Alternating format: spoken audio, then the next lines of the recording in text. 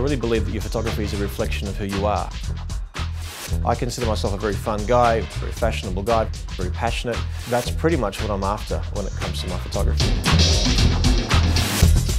You can be recognised for a particular style, but at the same time, I almost want to fool my audience into, showing something that you just wouldn't expect. If we're talking about a bride, I want her to look and feel amazing.